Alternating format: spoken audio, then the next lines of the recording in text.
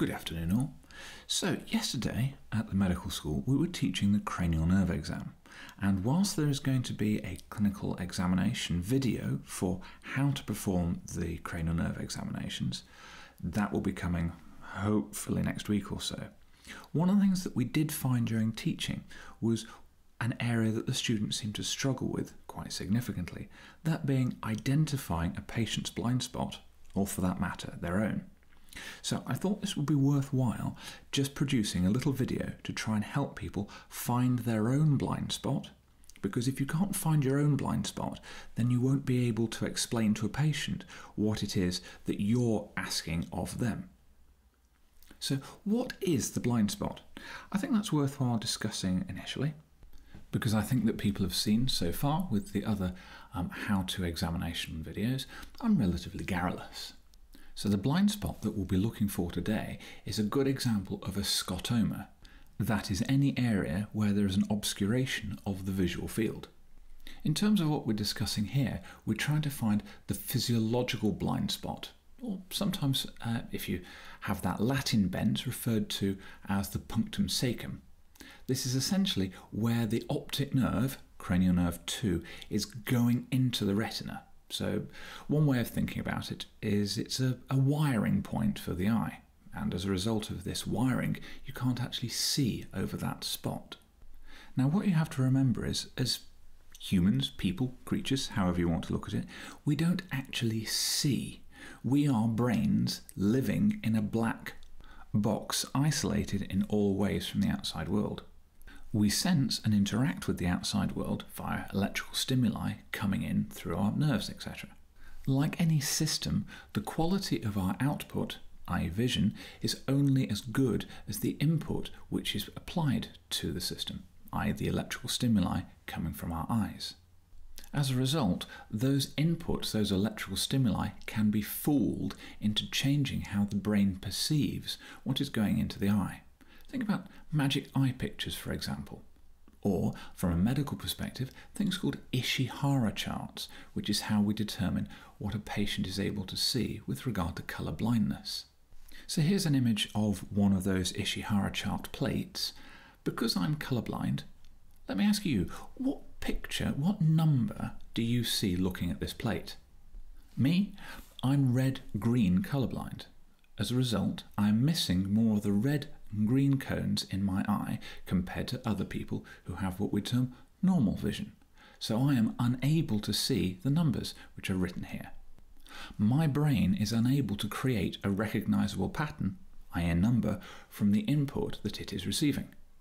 I can still see the plate and I can see all the coloured dots, but there isn't a recognisable shape there. Now, how does this relate to your blind spot? Well, we have this patch on the retina that is insensitive to light. So rather than walking around with two small black spots on our vision forever and a day, our brain doesn't recognise this lack of data input there, or perhaps in another way, our brain papers over this absence of vision like some kind of biological version of Photoshop. So we've all got this patch, and none of us can see through it, so we should all technically be equal. Why is it something we have to examine? Well, different conditions can affect the size of this blind spot. So optic neuritis, an inflammation or swelling of that optic nerve for one, and a condition called papilledema, where you have optic disc swelling due to raised intracranial pressure, as another. Simply because this area of blindness on the retina is increasing in these conditions, when we assess for the blind spot, we'd find that patient's area of visual defect, their scotoma, will be larger than our own. Now at this point, I go back to yesterday's tutorials. Because the students were having difficulty finding their blind spots, they were also having difficulty finding each other's blind spots.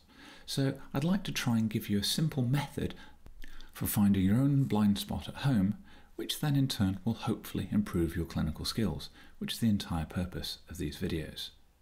First, let's review the brief description from McLeod Clinical Examination as to how we should formally test the blind spot. To test the blind spot, place a red tip target equidistant between the patient and yourself at the visual fixation point. Move the target temporarily until it disappears. Then move the target slowly up and down, as well as from side to side, until it reappears. This will allow you to compare the patient's blind spot with yours. Now, being truly honest, finding a blind spot is very difficult if you've never done it before.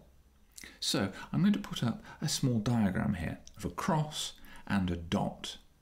I know, please try not to get too excited. This is clearly cutting-edge clinical education. Hopefully you're watching this on an iPad or a screen that you're actually able to move. So let's try and find your blind spot.